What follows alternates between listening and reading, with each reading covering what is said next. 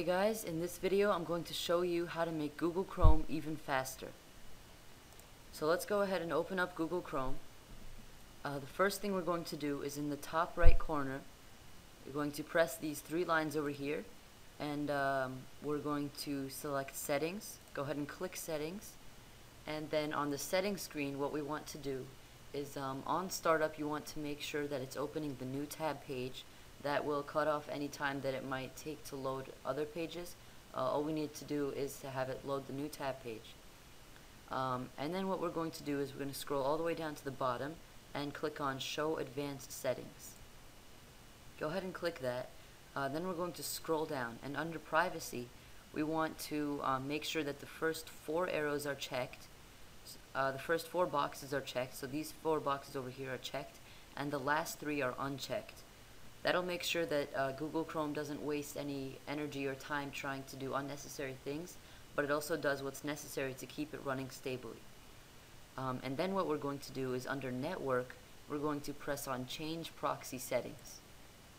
Once you press that, you should see another window called Internet Properties open up, and then under Local Area Network or LAN Settings, go ahead and click the button, and under Automatic Configuration, you want to make sure that Automatically Detect Settings is unchecked.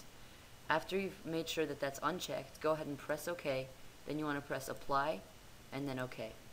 And those are all the settings we're going to change. The next thing we're going to do is head on over into the History tab, and then we're going to clear browsing data.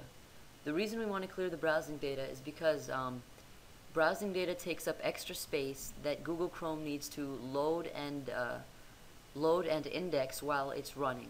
So while this extra stuff is here, Google Chrome is busy worrying about it, and it might take away from loading what you need to be loaded. So you're going to delete all this so that it doesn't waste its time dealing with all of this extra stuff. So you want to make sure that it's obliterating the following items from the beginning of time, because we want to completely get rid of everything.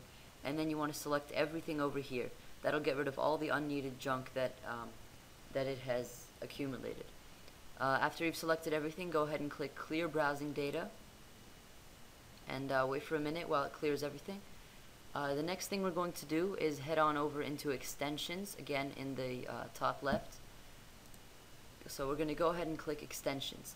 Extensions are add-ons to Google Chrome that perform certain functions, but when there are too many of them, they can slow it down, because Google Chrome is constantly communicating with them, which is taking away from its energy in order to load what you need to be loaded. Now, extensions can sometimes be useful, so you might want to keep some of them that you need. But everything you don't need, go ahead and press the little trash can next to it to remove it, so you don't have too much stuff bogging down your system. Okay, the next thing we're going to do is, again on the side, on the top right over here, click the three lines, and then you're going to go to Downloads. Again, we're just going to clear more unnecessary data. So here you might have a large list of all the downloads you've made in the past. Go ahead and click Clear All. That'll get rid of all this data so Google Chrome doesn't spend more time trying to index it while it should be doing other things. Alright, that's actually all we're going to do. We've gotten rid of unnecessary files and changed some settings around a bit to make Google Chrome even faster. One thing I want to point out is I have another video about how to improve your internet speed just by changing some settings on Windows, and also some other videos on how to optimize other browsers such as Internet Explorer and Mozilla Firefox.